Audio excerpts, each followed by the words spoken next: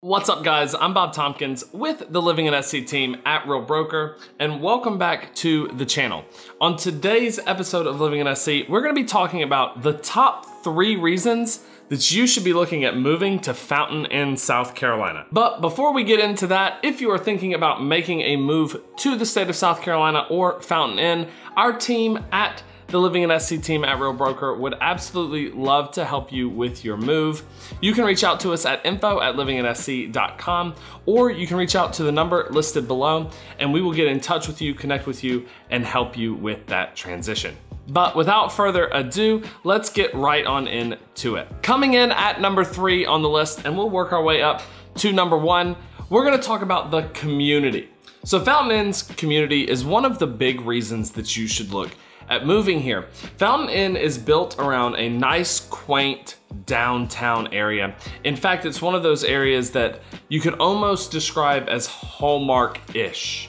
It's the type of place that you can go, walk from end to end. There's a lot of good, small local shops, as well as some great restaurants that exist on that main drag. And the community in Fountain Inn is very close-knit. You have a lot of events that happen in downtown Fountain Inn that allows for that community to be plugged in. For example, during summer, they have the Sounds of Summer in Fountain Inn. You also have the Fountain Inn Farmers Market that happens throughout the year on different Saturdays, which is an opportunity for the community to really come together, interact, get to know each other, and bring revenue into those downtown businesses. So if you're the type of person that's looking for a good community to plug into in one of these areas around Greenville, Fountain Inn very well could be the place for you. Coming in at number 2 on my list is the newly built Fountain Inn High School.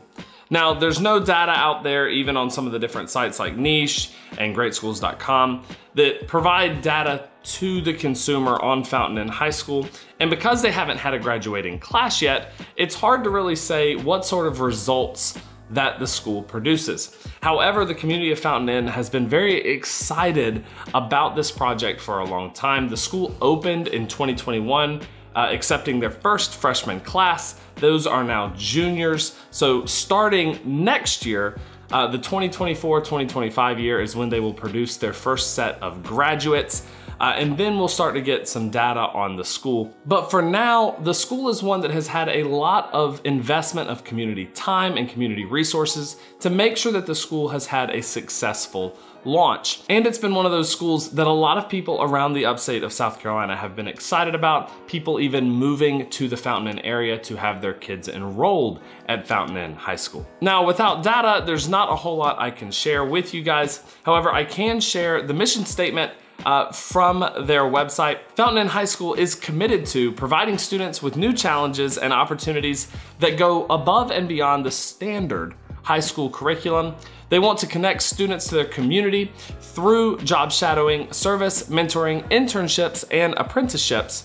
And they want to prepare students to be college, career, and citizenship ready by offering pathways to certifications, associates, and bachelor's degrees through partnerships with upstate colleges and universities. And you can see right there when I talk about how Fountain Inn is a community-focused community that is small town and invested in its people, you see that reflected even in their mission statement, where they want their students plugged into the community and they want a pathway to having them plugged into upstate higher ed, like associate degrees and bachelor degree programs with different universities.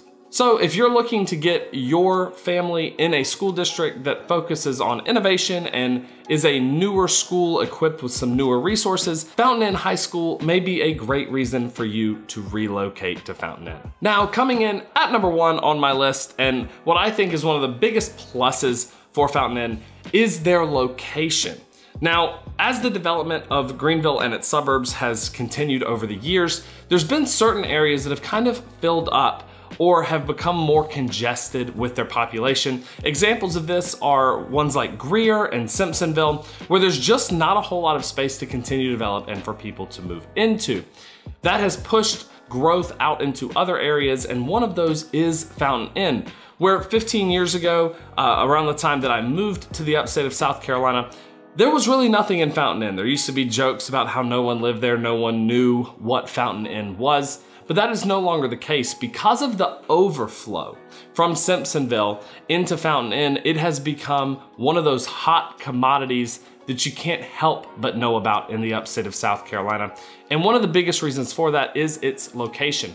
Fountain Inn is located directly off of Interstate 385, which provides really reasonable access into the downtown Greenville area. We're talking 25-ish minutes from downtown Fountain Inn, but it also offers great access to Columbia, because there are some businesses and people that need to be able to make the commute not only to Greenville, but also to Columbia. And from downtown Fountain Inn, you can get into Columbia in just over an hour's time, which is great for people that need to have a commute to both areas, but still want to have good access to a small little downtown, good grocery stores, the opportunity to go out to eat and shop in their local area.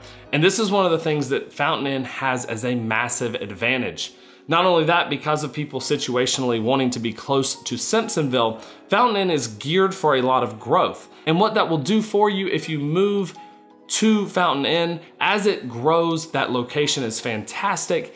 You're going to see, presumably, some equity gains on property that is purchased in Fountain Inn, because the demand is so high there and not many people are wanting to leave. And whenever supply can't keep up with demand, we tend to see situations where prices of homes go up. So if you were to move to Fountain Inn now, you could sit back, relax with some relative peace of mind that your investment should improve over time. Now, once again, my name's Bob Tompkins with the Living in SC team at Real Broker. I hope that this video has been helpful and educational to you as you consider Fountain Inn. But as I said earlier in this video, if you're considering a move to Fountain Inn or another part of the state, our team at the Living in SC team at Real Broker would love to be of assistance in that move. You can reach out to us at info@livinginsc.com, or you can hit us up at the number listed below. Also, don't forget to check out some of our other videos on the channel if you're considering a move here. Also, hit that subscribe button so you don't miss any of our newest content about the state of South Carolina and our different communities. And we'll see you next time on Living in South Carolina.